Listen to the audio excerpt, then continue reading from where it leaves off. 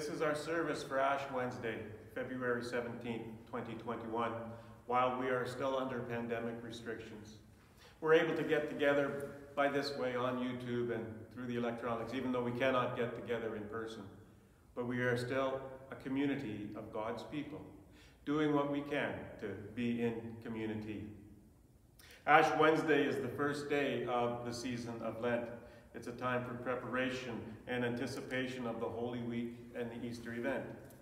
We are called to this time with self-examination, prayer, fasting, and introspection, and perhaps other spiritual practices that you will do yourself in this journey of the 40 days to Easter.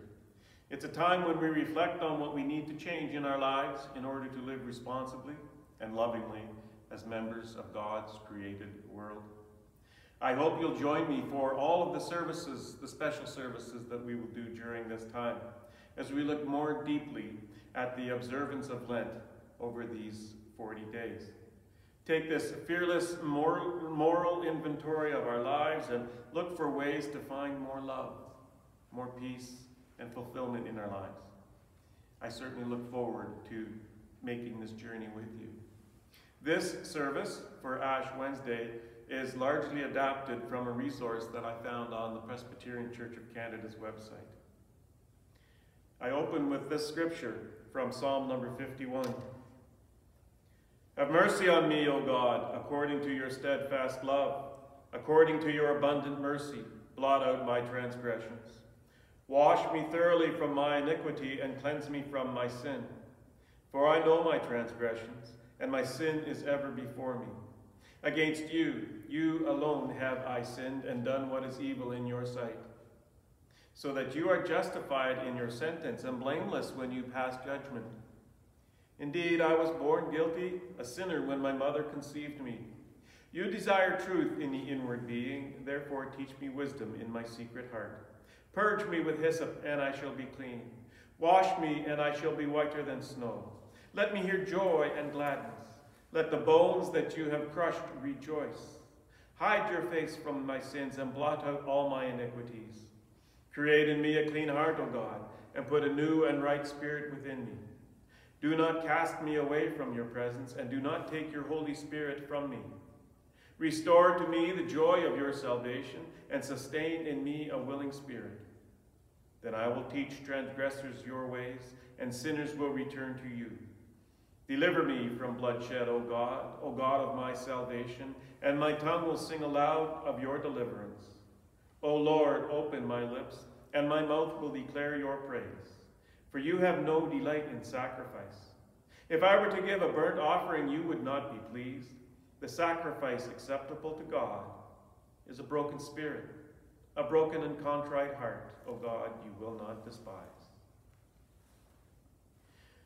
We bless the Lord and his holy name. We remember all God's blessings and his forgiveness of all of our sins, and he heals our infirmities.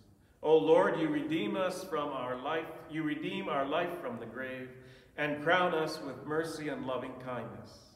So we gather in humble gratitude to offer God our prayer and praise. I'm going to sing one of our beloved hymns of this season. If you have your hymn books, it's number 238, Beneath the Cross of Jesus. Perhaps you even know these words without having to have them in front of you.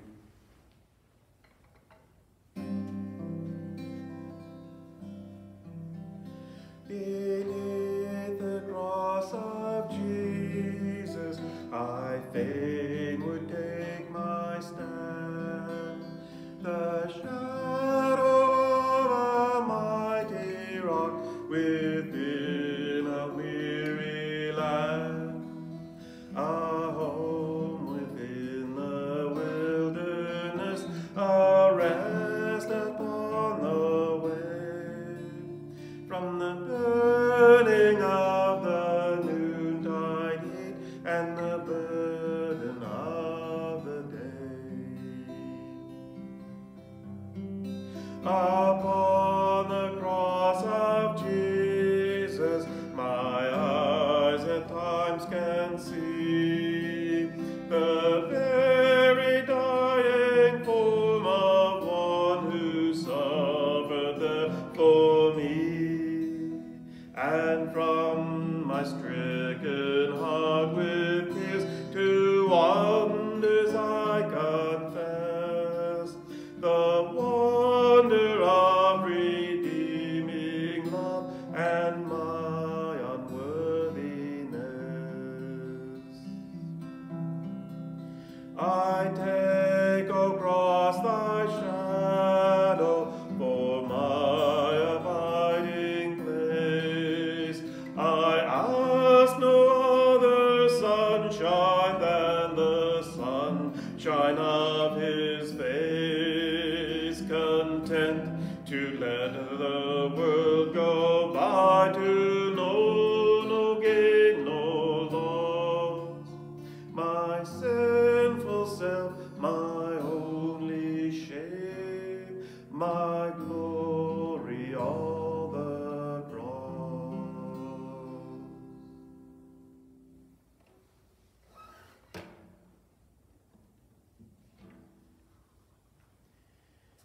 Let us pray and let us confess. Light of true light, truth of deepest truth, we find peace in your perfection. We find courage in your strength. We find wisdom in your truth. We find hope in your presence. You are our beginning and our end, the first and the last, the forgiver and redeemer of all things. With humble hearts we worship you, Father, Son, and Holy Spirit, our Creator, Redeemer, and Guide, one God, now and forever. Loving and everlasting God, nothing is beyond the reach of your love. You offer forgiveness to all who turn to you in confession. So we pray together. Forgive us the words we failed to speak, the words we should not have spoken. Forgive us the good we failed to do and the evil we have done. Forgive us the love we refused to offer and the grudges we have held on to. Create in us clean hearts, O Lord. Forgive our past failures, amend who we are, and direct whom you would have us become through Jesus Christ our Lord, who lives and reigns with you and the Holy Spirit, one God, forever and ever.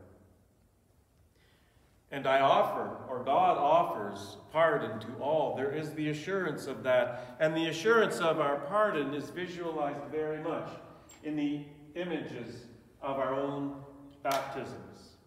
So I say to you, hear and believe, anyone who is in Christ is a new creation. The old life is gone, the new life has begun. Know that God has forgiven you, and so forgive one another.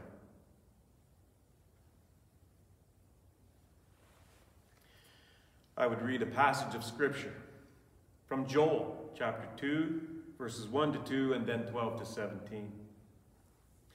Blow the trumpet in Zion, sound the alarm on my holy mountain.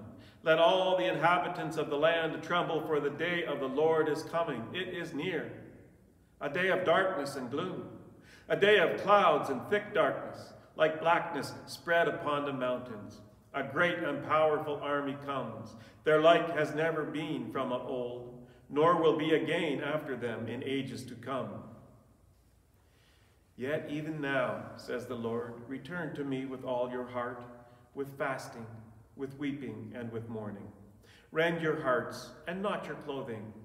Return to the Lord your God, for he is gracious and merciful, slow to anger and abounding in steadfast love, and relents from punishing.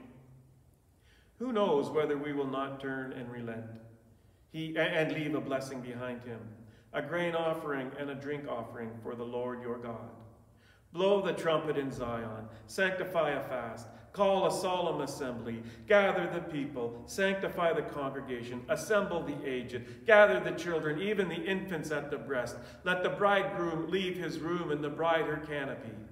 Between the vestibule and the altar, let the priests, the ministers of the Lord, weep.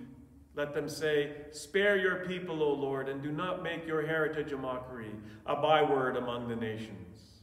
Why should it be said among the people, where is your God? My friends, the early followers of Jesus observed the days of Jesus' passion and resurrection with various acts of devotion.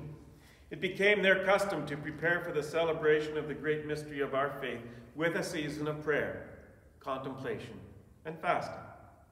Let us begin our observance of Lent with self-examination and repentance. Then let us continue through the season with prayer and fasting, reading and meditating on God's words. Look at these that I have brought with me to this service. These are the palm fronds of previous year's Palm Sunday parades that we have had here at Gale. They have been kept over the years, specifically to be consumed for this purpose, to become a reminder to us as they symbolize our humility before God and our recognition that we are mortal. Having been used for the celebration of a palm parade, we see that even these beautiful things do die. They dry and they return to dust, as we do. I wish us to contemplate and think on these things in a few moments of silence.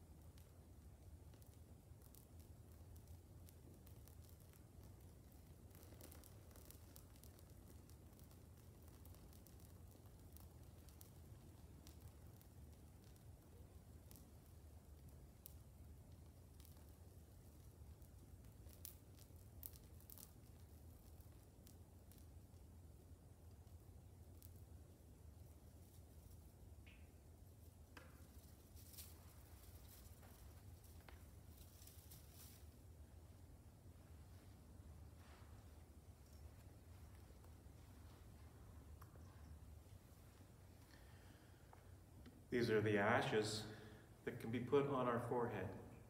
As I have been pre-recording this service, these ashes are available to members of the congregation if they wish to come and pick some up this week before the Ash Wednesday service.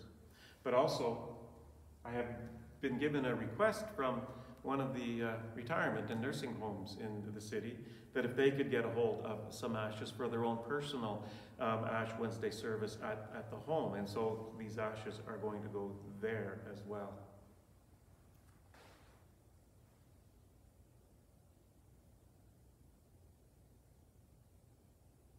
Let us pray.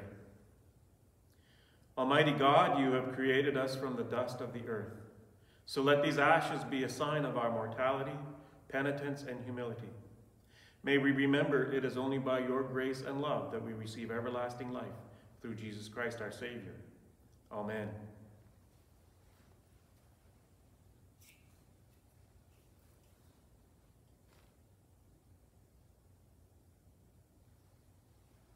Remember that you are dust, and to dust you shall return.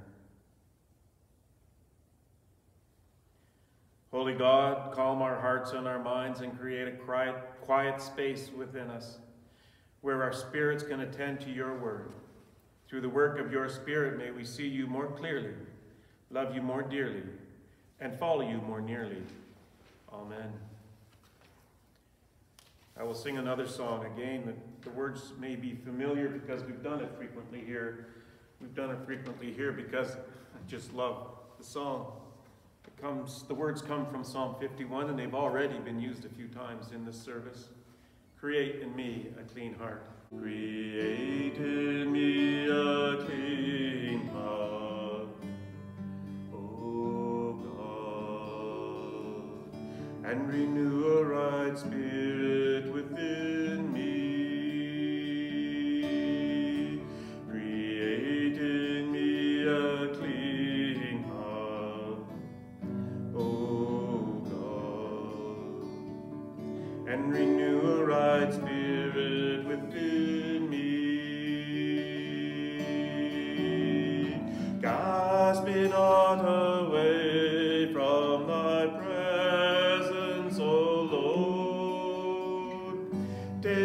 not thy Holy Spirit from me.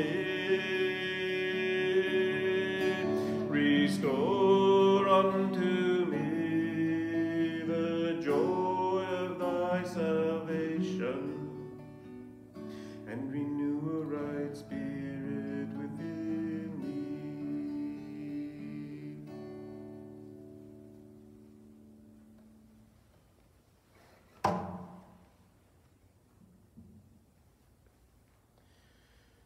Again we pray. Holy and merciful God, we confess that the world is not as you created it to be. Hear our prayers for the world and for one another. Our love is imperfect and often fails. Help us to love you with heart, mind, soul, and strength, and to love our neighbors as ourselves.